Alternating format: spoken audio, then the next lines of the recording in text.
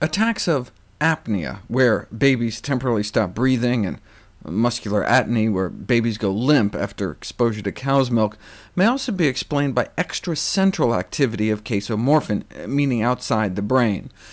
Casomorphin, this opiate-like peptide produced by cow's milk, is also responsible for triggering pseudo-allergic reactions and other abnormalities seen in crib death.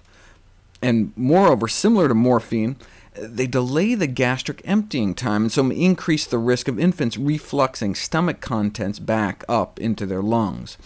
Thus, it can be said that the so-called milk apnea effect may consist of several components: an opioid-induced respiratory depression, an opioid-induced pseudo-allergic histamine-related respiratory response, an influence on the peripheral nervous system, a cow's milk-induced reflux, followed by aspiration-induced apnea.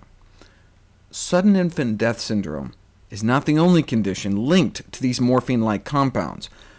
From another medical journal recently, casomorphins liberated from the cow's milk protein beta-casein are accused of participating in the cause of such conditions as autism, crib death, type 1 diabetes, postpartum psychosis, circulatory disorders, and food allergies.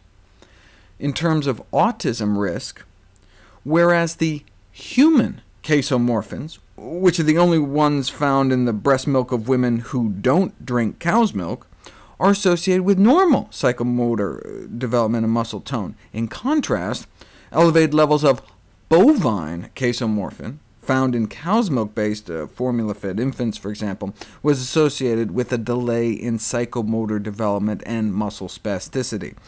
This evidence suggests that the inability of some infants to adequately eliminate bovine casomorphin may be a risk factor for delay in psychomotor development and other diseases such as autism.